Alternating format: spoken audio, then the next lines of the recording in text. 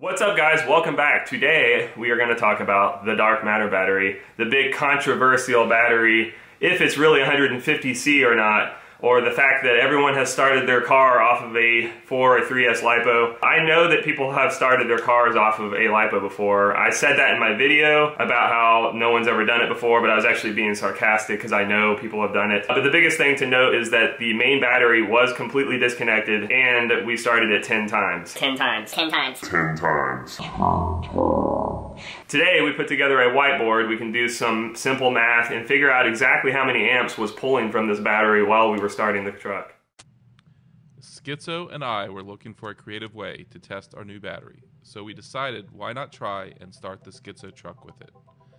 Not only did it work, but it worked 10 times. However, it was frustrating because people on the internet cried foul, saying C ratings on batteries were lies.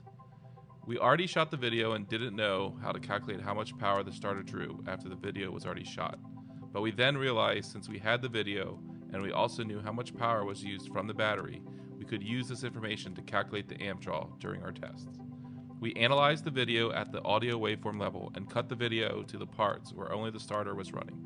We combined them all together and watched the video.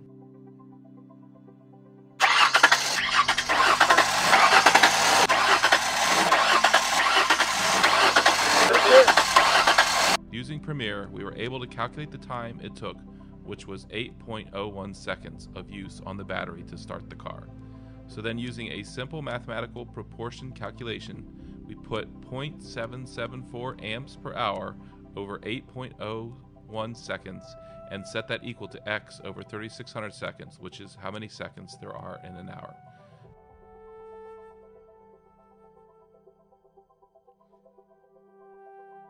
Doing the math, it appears, on average, we should have been drawing 347.87 amps per hour while the car was being started. Remember, we're using a 1300 milliamp hour battery rated at 150C and 390 amps burst, so quite possibly the C ratings are more reliable than some people believe.